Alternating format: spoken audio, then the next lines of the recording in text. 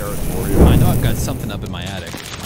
What do you mean? It woke me up critter? last night. Yeah, some kind of, I don't know if it's like a mouse or like a Possum. You I don't actually know. heard it and it woke you up. Yeah, Okay, that's not a mouse. like some kind of like scratching noise. Yeah, That I might was be a gonna say, rat. that might be a raccoon. No, because it was like right on the squirrel? on the drywall. You don't have to make much noise to have the. Yeah.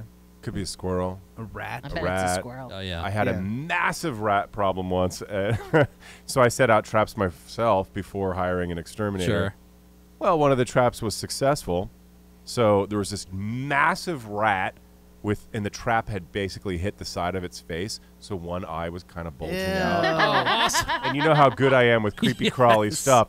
So I couldn't bear to look at it, so I was trying to squint, and I didn't want to pick it up, so I was using a shovel. And then I could see it too well, so I put on sunglasses. So I'm there with sunglasses and a shovel going,